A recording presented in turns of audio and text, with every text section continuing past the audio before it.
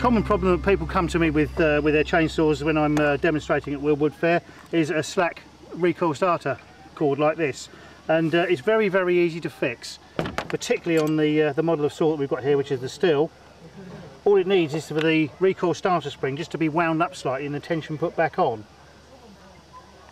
I'm just going to take the side casing bolts out. There are normally 4 of these. In the interest of brevity, I've just got 2 in.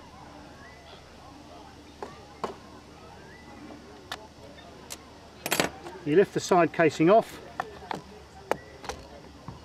that's to one side, and underneath you have a nylon spool with the cable, the cord wrapped around it, and underneath the nylon spool is a clock spring, which as you pull the cord out it winds the spring up, and then when you let it go the tension comes off.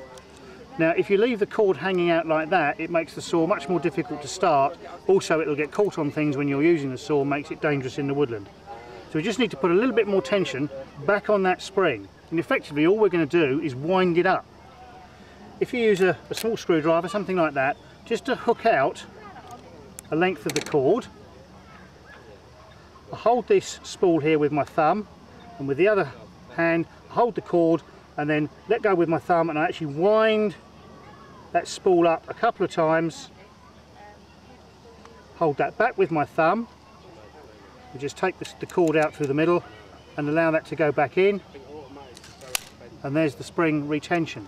The correct tension for this should let you hold the starter handle down like that, and if you let go it should crisply pop back into position like that.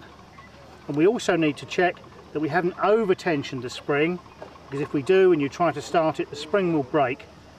You actually have to take all the cord off, so we pull the cord off like that, hold it with my thumb, pull a bit more off, that's it, that's the lot.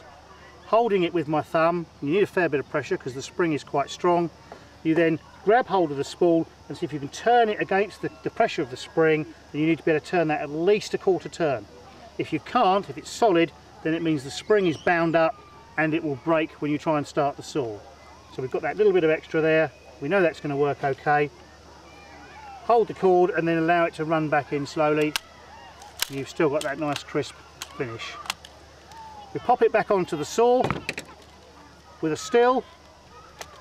It goes on very simply, and because these little locating tongue in here, or pawl, is on the spool, it just drops straight into the flywheel. On Husqvarna and some of the older Husqvarnas, you have 2 little metal pawls spring loaded, and when you put the starter mechanism back onto the saw, you just have to slight downward pressure, pull the starter cord a bit, and it clicks into place. Otherwise it doesn't locate properly.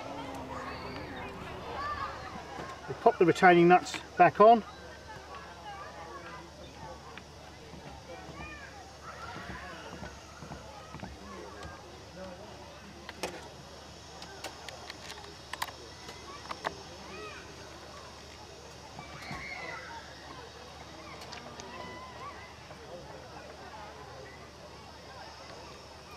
Two more.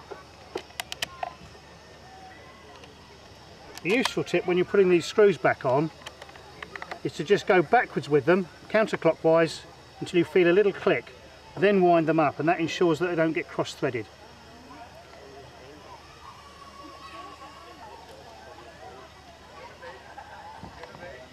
So again with this one,